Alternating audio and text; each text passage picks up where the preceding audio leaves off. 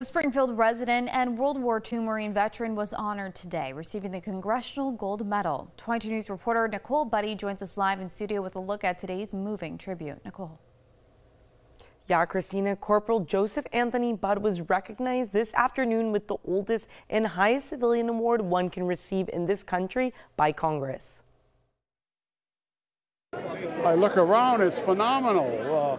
Marines, civilians, just wonderful people. He would be so very proud. Corporal Joseph Anthony Budd received the Congressional Gold Medal posthumously Saturday afternoon. Budd was a Springfield resident and World War II Marine veteran who served during the 1930s and 1940s during the segregated Marine Corps. Captain Joe Budd paved the way for future African-American leaders across the Commonwealth. In the 50s, Corporal Budd became the first black officer in the Springfield Police Department, breaking racial barriers, rising to sergeant, lieutenant, and then captain. A very tough guy, a very fair person.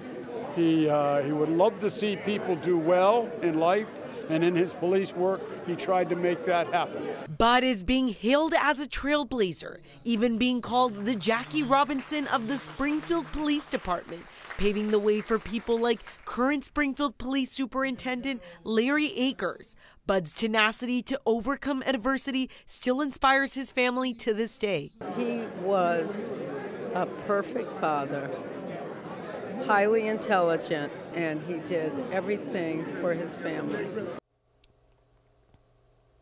Now, just a few years ago, the Springfield Police Department named their future headquarters after Corporal Budd, and today his name is displayed on the Springfield Police Department's Assessment Center.